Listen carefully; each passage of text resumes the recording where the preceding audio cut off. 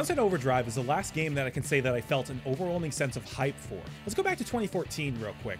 The Xbox One had just launched less than a year prior, and the few next-gen games that were available were beginning to trickle out with the likes of Titanfall and Destiny. I picked up an Xbox One as soon as they launched the model that didn't have a Kinect, and eagerly awaited a game that had really piqued my interest back at the previous E3. I really dug the trailer as it hit at the time when the super gritty war shooter was starting to become very played out. The trailer starts that way for sure, but soon turns into this cartoony, campy romp, with it being revealed that Insomniac was behind the development of the game, who had been known for the Ratchet & Clank and Resistance series. The trailer was refreshing at the time, and I was 100% in on the game. It almost seemed like this spiritual sequel to one of my all-time favorite games, which I will talk about a bit later. I was so into the game that a month before the game came out, I kept a Sunset Overdrive countdown page open on my computer right up until release.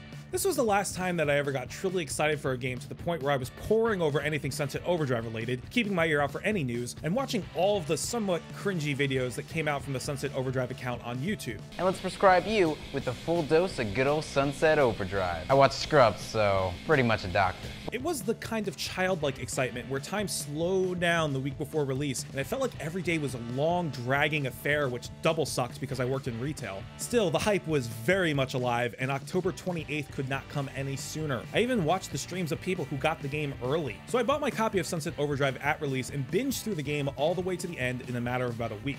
After finishing the game though, I found that it didn't really live up to my excitement. Granted, at some point in your life, you'll realize that you shouldn't let yourself get too hyped on any game, as it can very much ruin your enjoyment of said game. Still, something about Sunset Overdrive was just rubbing me the wrong way, and I didn't know what it was. The game was billed as a quirky comedy game mixed with Insomniac's excellent gameplay design. I was picturing a mature Ratchet & Clank, and that is sort of what you get, but only sort of. Now let's fast forward to this past Friday when I saw Sunset Overdrive pop up on the Steam store, and I don't think I've ever clicked add to cart faster in my life. Why? Well, I knew that the PC version would give me a better experience with an uncapped frame rate, and also, I knew I wanted to give sort of a mini review of this game. Sunset Overdrive is an open-world platforming third-person shooter that takes place in the city of Sunset City, where the apocalypse has basically happened. An energy drink called Overcharge is released that has a slight side effect of turning drinkers into super mutants who want to tear people limb from limb. You play as the guy or girl who is working as a janitor at the Overcharge launch event, so your first mission is escaping ground zero of the incident. A few weeks later, you meet up with the survivors of the incident, only to realize that Overcharge's manufacturer, Fizzco,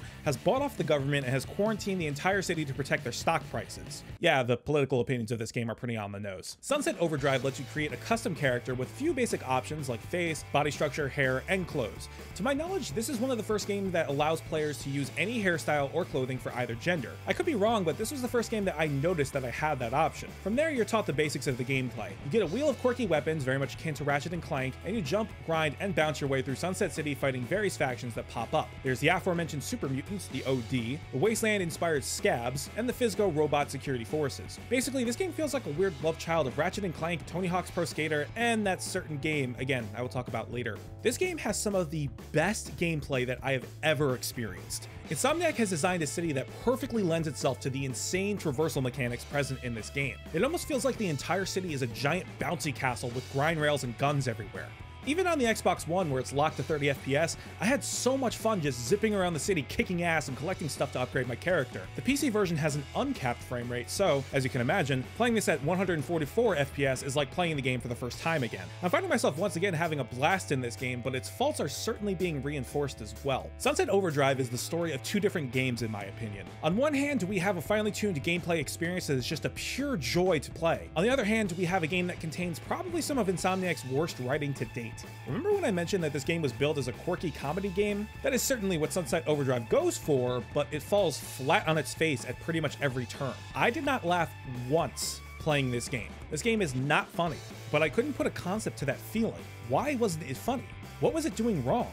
Then I remembered a review from Zero Punctuation that I saw for the game shortly after launch. The main character of Sunset Overdrive seems like what a room full of men in their 30s and 40s think the kids are like these days. Yes, that's it exactly. Don't believe me? Well, I call it the awesome apocalypse! Apocalypse! Apocalypse! Doesn't that make you want to rip your ears off? This happens a lot, by the way. Hey, Walter, what did you do for a living? You know, before all this. Why does that matter? Okay, so you were a professional meme person. Got it. He didn't have an icon dealy thing on his head, so am I supposed to chase him? Yes, you should follow him. Okay, scary, helpful voice man. Are you like a superhero or something? What? It's just the way you move, the things you do.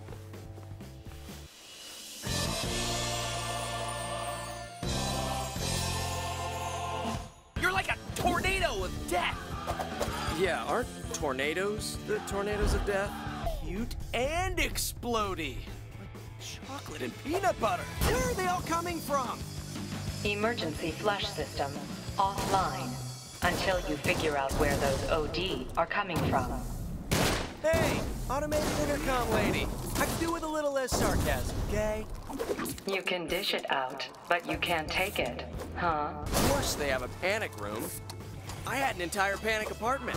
It just looked like my normal apartment, but with boarded up windows and me inside, panicking. That's from the first 6 hours of the game, by the way. Then we have the game's soundtrack, which is okay at best, quite frankly. While games with this sort of style tend to have a nice mix of different types of music, this game's OST sort of devolves into a bunch of power chords that make each song very difficult to tell apart, with the exception of this awful riff.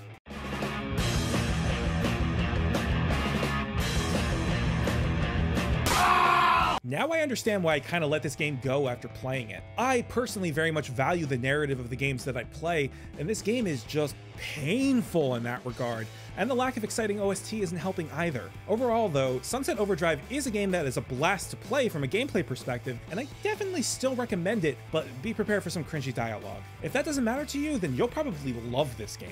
I for sure wanted to absolutely love Sunset Overdrive, but didn't, and it taught me that lesson that we all need to learn at some point, which was not to get too hyped for a game ever again. On top of that, I was trying to scratch this itch that a certain game had given me way back in the year 2000, and I found that Sunset Overdrive didn't really do it for me. What game is that, you ask? Well, I'll see you next time.